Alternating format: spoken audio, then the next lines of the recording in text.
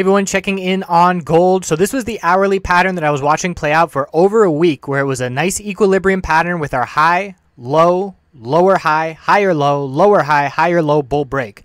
It's also an example of why I like to use trend lines in terms of visualization, but I don't make my trades based off of trend lines. For me, price action is king. And if you use this trend line, you got a bull signal for an entry at 1261.50. If you use the higher low, lower high pattern, your bull signal would have been when this lower high broke, and that was at 1259.56, and that is a whole $2 sooner. And you can see that's when the bull showed up here as well. This big green candlestick, the bull volume kicked into gear, and that's when the signal was. So the trend line, a bit too wide in terms of giving that ideal signal. So nice victory for the bulls in the short term. We look at the daily time frame, and we can see that we had that pattern of choppy action, higher lows, lower highs, getting real tight before the clear bull break. Resistance from here is the high of the last bounce attempt, which was a bear flag before continuing to the downside.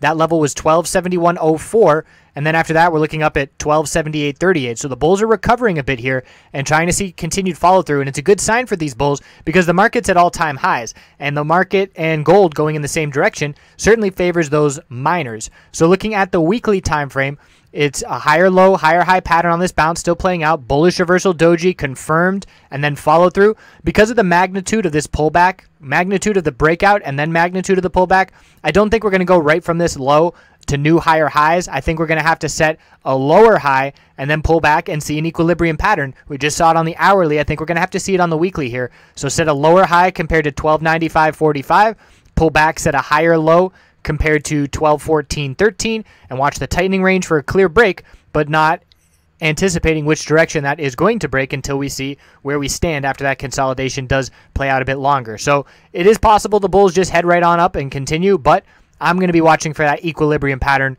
to play out. So the bulls have momentum heading into next week. The bull miners here, we saw the gap up open, but didn't really see a huge strong day, and I would have anticipated stronger movement on the bull side of things because the market and gold were going in the same direction. So here we have our low established. Our lower high is at 23.39, a little double top. The bulls have to break that level, and it does look like a nice consolidation on the weekly time frame where we had the bull move. The bulls bought the dip on this consolidation, and now the bulls need to see continuation and head back to the upside to try and keep those bulls in control on this shorter term time frame. Shorter term time frame meaning the next few weeks and the previous few weeks that we've been watching.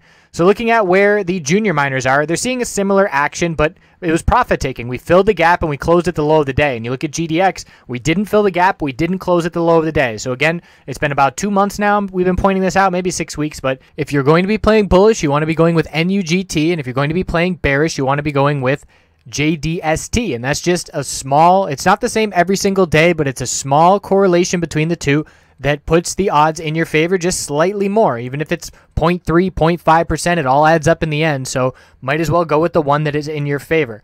So where we stand heading into next week, we're going to be watching gold, and whether it can continue or not, I personally don't think it will be able to on the daily time frame without consolidation before, excuse me, on the weekly time frame is what I'm going based off of, but it's without consolidation before heading up to that 1295 level. So we're going to look for a lower high to form, we're going to look to consolidate and form a higher low, and then we'll watch the break from there. And that is the most common pattern that you see after a lot of volatility.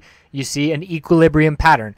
So I appreciate you watching. We'll continue to monitor everything. The bull miners really have had the odds against them over the past couple of months, and really you just look at the weekly time frame here, and it's been since mid-February that it's been a lower high and lower low trend on the weekly time frame, and we just set another lower high. Have to set this higher low here. There is a lower wick on this candlestick, so the bulls do have that in their favor, but they need to see that higher low and then break the recent high to try and change this trend that we are currently in.